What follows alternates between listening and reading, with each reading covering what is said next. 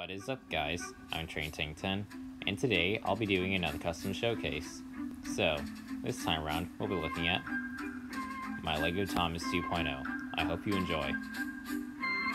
Now, since I first assembled this custom back in August, over time I came to realize that I was growing more and more displeased with the overall design, as it looked far too chunky and massive for my newly acquired taste. So, over a period of 6 months, I've modified it heavily. Details include shortening the front and end of the running board, adding new decals to the side tanks, adding new cab interior, as well as adding new bar guards to the front and end of Thomas, and changing the color of the boiler from white to black with gray stripes. And yeah, I'm still too lazy to buy the correct color pieces for the boiler. Additionally, speaking of the boiler, I shortened it height-wise, as well as the side tanks, cab, and bunker, which makes the model look more compact and more accurate to an actual E2, all of which I am very pleased with.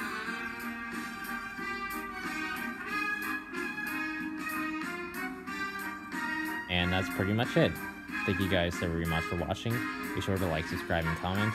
I hope to see you all again next time in future videos. But until then, this is TT10 signing off.